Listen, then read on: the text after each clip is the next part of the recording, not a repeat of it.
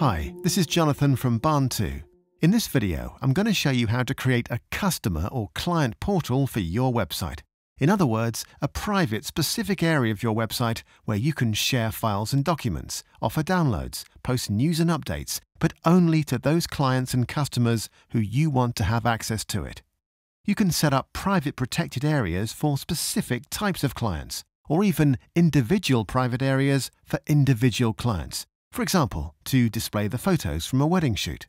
All we need to do is create categories and maybe subcategories for the content we want to protect, and then use the plugin to restrict the access to those categories to only those clients with the correct password. No need to create separate user accounts for each client. Just give them a password and they can access the relevant content straight away. To create our secure, protected categories within a WordPress website quickly and easily, we're going to use the Password Protected Categories plugin from Barn2. So let's start by installing the plugin. A link to download the plugin is in the description below, and to install it, you just need to go to your admin, to Plugins, click on Add New, Upload Plugin, choose the zip file you downloaded, and then once uploaded, activate it and click on Settings. Once in Settings, just enter your license key, activate, and we're good to go. Within Settings here, you have the option to show any protected categories in menus and widgets here. And for my example, I'm just going to turn this feature off. And you need to save any changes at the bottom of the page here. Now that we have the plugin installed, I can edit or create a new post and add it to a category that I can protect with the plugin so that only those with the password can see it. So here's an example post with a photograph I want to share with specific clients so only they can download it.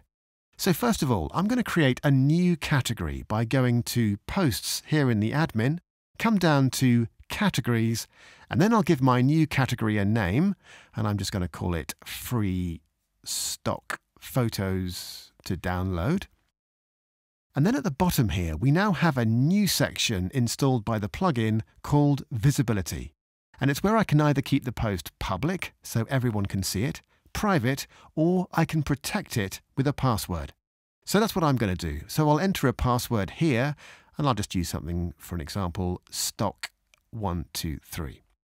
Now you can create multiple passwords as well with the plus sign.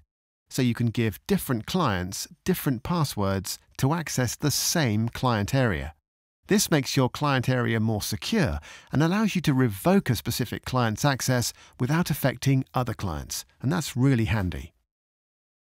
And within categories, if you create any subcategories, they will automatically inherit the same protection and passwords as the parent category, or you can just create new ones.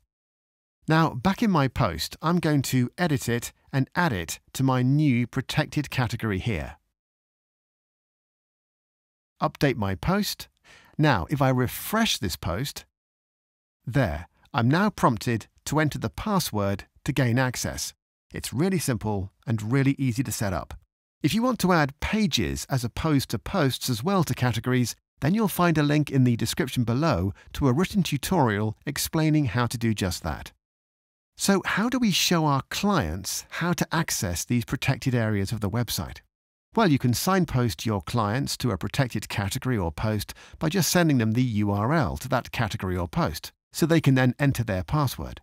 But what you can also do with the plugin is create a centralized front-end login where clients and customers can enter their password and unlock access to their protected content.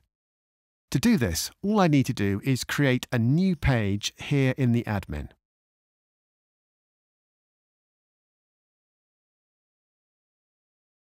And then I'll just add the shortcode square bracket category underscore login, close my square brackets, and if I publish my page and view the page, there's the login.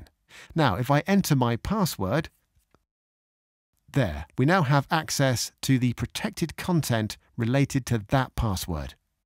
We can also change how this login page looks by going back to our plugin settings. And we can change the title, form message, password label, placeholder, and button text for the form. And just remember to save any changes at the bottom of the page. And that's it.